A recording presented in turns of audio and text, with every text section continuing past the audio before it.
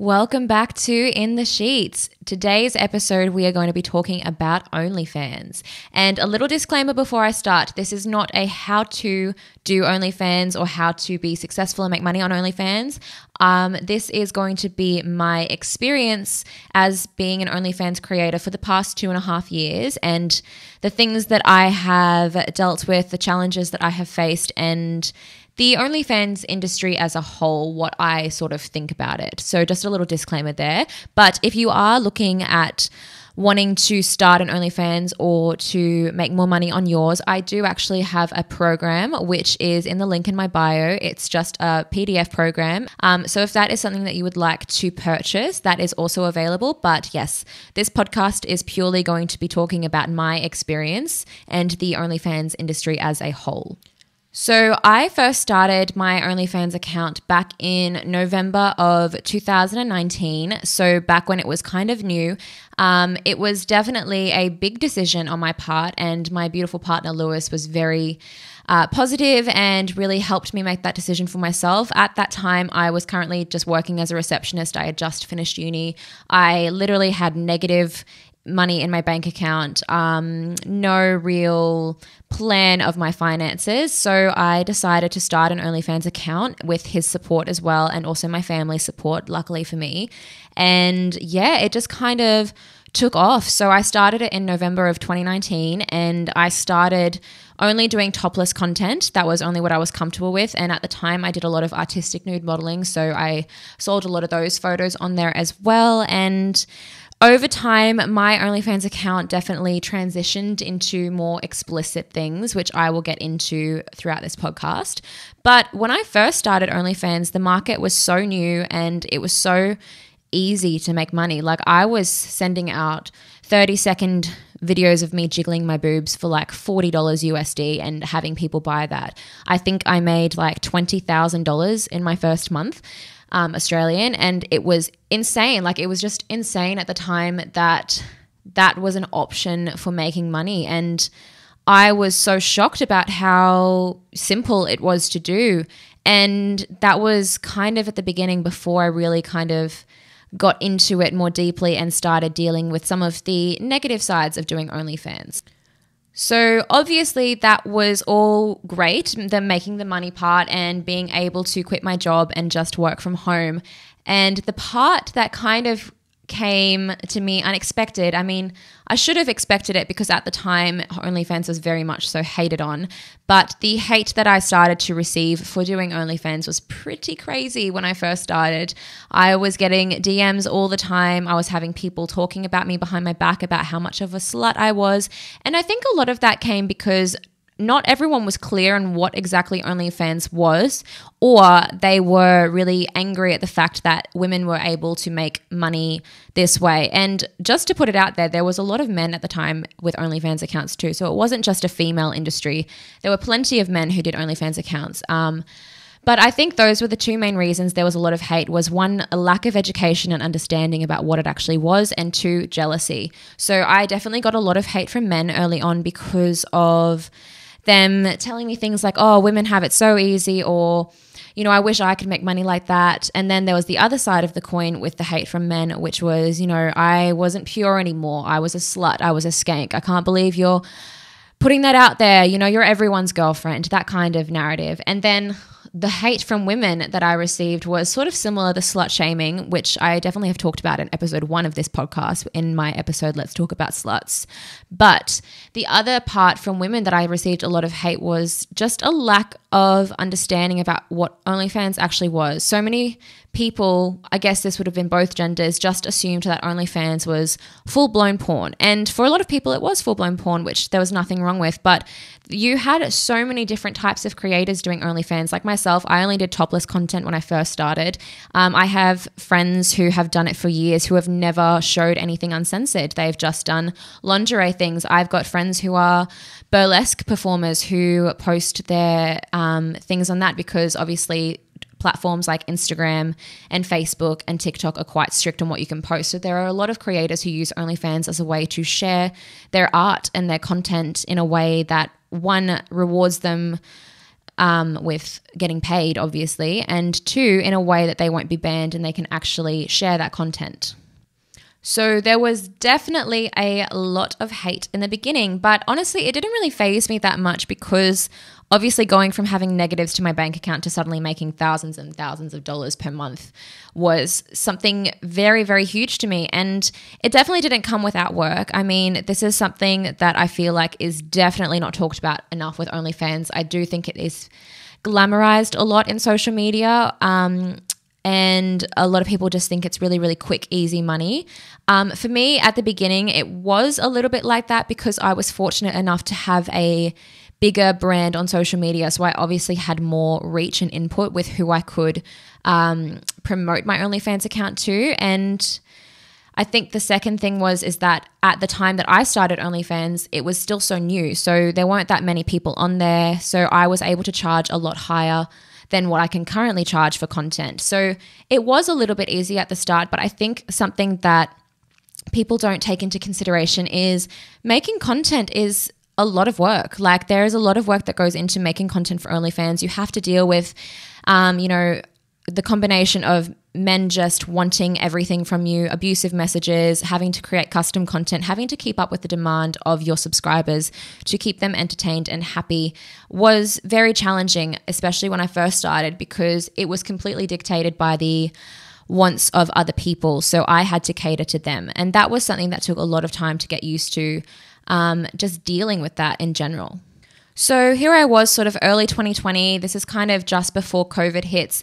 Doing OnlyFans was fun for me at that time because it was so new. I was just doing topless content and I was starting to realize the amount of work that was going into having a successful OnlyFans account. So like I just mentioned before, creating content for my subscriber base. There was also being able to promote it and get around the Instagram guidelines without being deleted. At the time, early 2020, it was actually a lot easier. We could post our direct OnlyFans link onto our Instagram pages without getting banned. That is no longer an option anymore. However, back then we were able to promote it a lot more easily, but there was that type of work. So the content creation, promoting it, and then obviously keeping up with the demand and also making sure that your mental health wasn't negatively affected by doing something like this and the hate that came with it. So now fast forward to kind of March of 2020, and this is when COVID hits. OnlyFans starts getting really, really busy because obviously a lot of people lost their jobs. So a lot of people turned to OnlyFans as a secondary source of income or a new primary source of income. So what OnlyFans was beforehand, which was a little bit more of a niche market, now became very, very saturated with so many users, which definitely had its benefit for us as creators. Obviously, there were more people on the site who were wanting to subscribe and buy content. However, there were so many more creators now on the site, so it created more competition and more need to supply content that would keep up with that competition. And like I mentioned earlier, when I first started doing OnlyFans, and this was literally only a few months beforehand, I was able to sell, topless videos where I didn't even show nipples for $30 USD, something like that. When it got to COVID time in 2020 and the market started becoming huge and we had lots more creators jumping on, that also kind of meant that the prices started to drop. So what I was able to charge for things when I first started was not the case anymore. People weren't buying that because you have so many more creators on the site selling things for less. So just say if I were to send out a 1 minute long topless video, when I first started, I would be able to sell that for $40 USD. By that point, only a few months later, because of how saturated that market got, those prices maybe dropped to $19.99. And that may not sound like a big difference, but over time, that is a big, big drop. And it definitely started to have an effect on my mental health. And I know a lot of the other girls who I knew who were doing it, it had an effect on their mental health because they started seeing it as something that was dictating their worth. Whatever they priced their content as was what they valued themselves as. So as they were forced to drop these prices lower and lower as the market became more saturated, it kind of started to negatively affect their self-esteem and how they viewed themselves because they were having to price themselves lower and lower to keep up with that demand, or no one was going to be buying the content. And that in itself was definitely one of the biggest kind of mental struggles early on with doing OnlyFans. And then it was at this point with the market getting so saturated and with COVID happening, it was at that point that my partner and I decided, look, why don't we make a couples OnlyFans account? We won't do anything explicit. We'll just, do sort of teasing videos and things like that, because the fact that we are a couple will get a lot more subscribers and people will want to see that probably more than your solo content. So we created a couples account and I kept my solo account. And so we had two. And it did start off quite innocently, not very explicit at all. Like, I think just maybe kissing videos and, again, topless videos. And we were making quite a lot of money. But again, as the market started to keep growing and more creators were jumping on, we were finding that to keep up with the demand, we had to kind of start pushing our boundaries a little bit and pushing through some limitations that we had previously set. And there was also a lot of pressure from our subscribers. People weren't happy with the non-explicit content, and we just had a lot of pressure there. And the money at the time was really quite amazing, and it was definitely kind of a moral gray area that we had to kind of choose between, because the money was absolutely insane. And on one hand, we could make all of this money now and really set ourselves up for the future. It could help our other businesses. Or two, we could make less money and kind of be driven out of the market. And that was kind of a decision that we made. We started to make our content a little bit more explicit. Now, I just also want to say here, so I've been doing OnlyFans since November of 2019. I have always kind of kept one boundary. For me, my boundary is I have never shown my vagina or my pussy. That is just a personal boundary of mine. I have never shown it and I probably won't ever show it. It's always just been everything else besides that. So when we did the couples account and we started to push those boundaries a little bit because of how great the money was at the time, I definitely stayed clear on that boundary. I never wanted to show my vagina or anything like that. So we did respect that, but we started doing some more explicit content, hand jobs, blow jobs, some sex tapes where you just couldn't see from the waist down, things like that. And I'm not going to lie to you, the money was amazing. I think in one of our best months, we made $50,000 in 1 month. And it was insane. I mean, to think about that, that is someone's yearly income that we made in 1 month just from making some videos. But this was definitely something that was starting to negatively impact not only my self-esteem, but my partner's self-esteem and our relationship. I felt like the standards that I was held to were different for him. Like, I felt like I was slut shamed a lot more. I had content leaked. I had things like that happen. And I just felt really, really bad about myself. And I am very, very pro sex worker. And I have the utmost respect for porn stars or women who do pornographic content on OnlyFans, because I know how hard that is. I know how disrespected you can be. And I know how mentally exhausting and draining that can be on you and your own view of yourself. So I just want to pre-frame this by saying that I have the utmost respect and admiration for women who do full pornography. But at that point, as we had been doing, more explicit content, it was really starting to eat away at my mental health. It was eating away at my confidence and the way that I viewed myself, because for me personally, it just wasn't something that I wanted out there, and it wasn't something that I wanted to be known for. It just didn't feel right to me. I hated doing it, and it made me so uncomfortable.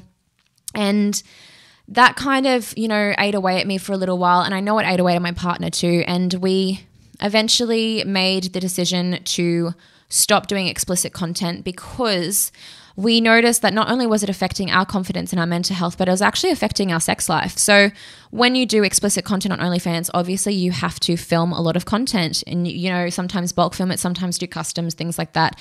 So sex for us almost became like a job. It became like a chore, we'd wake up and things like that. And instead of just having sex like a normal couple as if we wanted to, we'd be like, fuck, okay, we haven't got any videos to send out today. We've got to film a blowjob video or things like that. And it became such a draining chore, and it was so not enjoyable, and it really, really negatively impacted our sex life.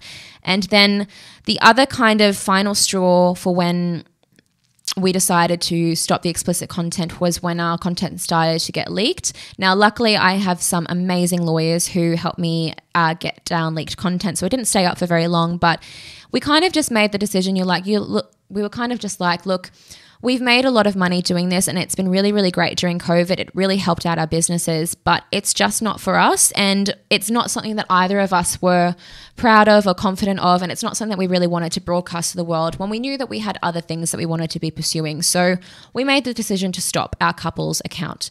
So I just continued on with my solo account then, and I did some explicit content kind of then. I still never showed my pussy, but I started doing more content like, JOIs, which is code for jerk off instruction. So it's basically where you will film a video and you'll be dirty talking and telling the camera or telling the guy how you want them to jerk off for you.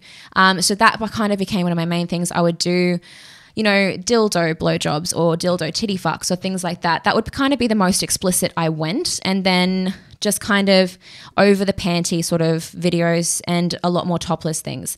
I was okay with that. I don't know why, but I've always just felt more okay with doing things by myself than I did with a partner, and it just morally sat better with me. So I went back to doing my solo account, which I continue to still do, and it's definitely been something I've struggled with. I know the last couple of months I've been struggling a little bit.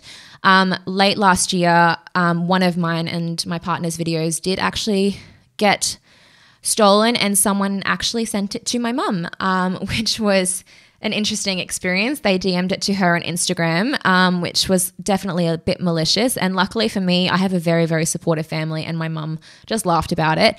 And that definitely also cemented that we were definitely done with doing explicit content and couples content, that experience. But that happened a few months ago, and then, over the last couple of months, I've definitely felt a pull away from OnlyFans just because I felt a bit of a negative effect on my mental health. I don't enjoy doing it. I found it very, very draining, and I wasn't inspired to be making any of the content. Now, this doesn't mean that I'm going to stop doing it anytime soon. I definitely will keep it because I think it's an incredible platform. However, the type of content that I continue to do may change over time depending on how I'm feeling. But I just wanted to share that because I feel like, again, like I said in the beginning of this podcast, that OnlyFans is very over-glamorized as this really easy, amazing thing, but it's not. It's hard. It's a lot of hard work. It's a lot of content creation, and it's very, very draining on your mental health and on your self-confidence and the way that you view yourself. So yes, I still do it because I think it's an incredible tool in terms of the money you can make from it, and how I don't want to say easy, but how simple it can be when you understand the tools and the hacks of how to use it and how to get more subscribers, if that makes sense. It's definitely not easy, but once you kind of understand it and treat it like a business and have systems, it can be very rewarding. So I definitely still rate it as a platform, but I think it was very important for me to share on this podcast my experience doing it. And I know this is the experience of quite a few other people, that it gradually can really affect you negatively mentally. And I think that's something that is really important. It needs to be shared because I see a lot of the time all of these girls, especially underage girls who are waiting till they turn 18 so they can start on OnlyFans. I get asked all the time if people should start on OnlyFans, and people talk so often about the goods of it that they'd never really talk about the negative sides. And my attitude is I'm like, go for it. If you really want to create an OnlyFans, go for it. But be sure of your decision and make sure you've really, really weighed up all the pros and all the cons. And if you're comfortable with that, then completely go for it, because it can be absolutely incredible if you're comfortable. But if you're not comfortable, it can be hell. And some of my biggest advice that I've been telling people recently is, especially with your content creation, you've got to be comfortable with the content you make for there to be the risk that it may get leaked. So if you're comfortable with making this content and if you're comfortable with it getting leaked, then go ahead and go for it. But if you're feeling like you kind of want to make more explicit content, if you wouldn't want to get that content leaked, don't make it.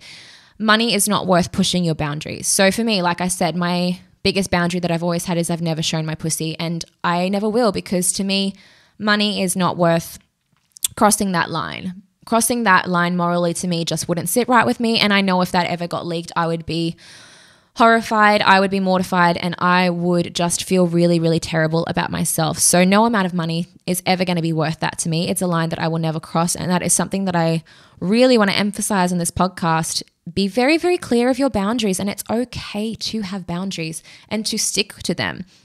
And don't feel pressured by what other people are doing or how much money other people are making, or the nagging or the threats from your subscribers, because they definitely will happen. You will definitely have a lot of people nag you for things, or even threaten you, or give you shit or slut shame you because you won't do it.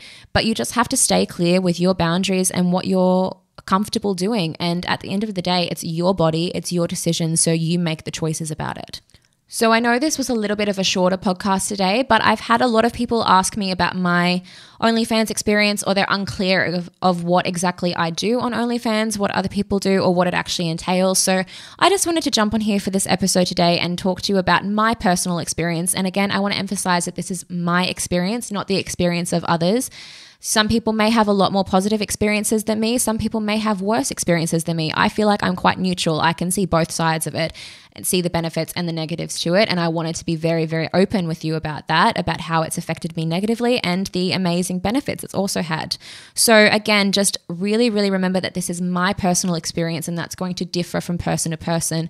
But I know so many of you have been curious about this, so I wanted to share in detail my journey, my experience, where I'm at with OnlyFans and how I see it. I still see it as an incredible platform that I still continue to use. I just think to go on it with caution and be very, very clear of yourself and what you're comfortable with. But that is it for this episode today, and I will see you in the next one.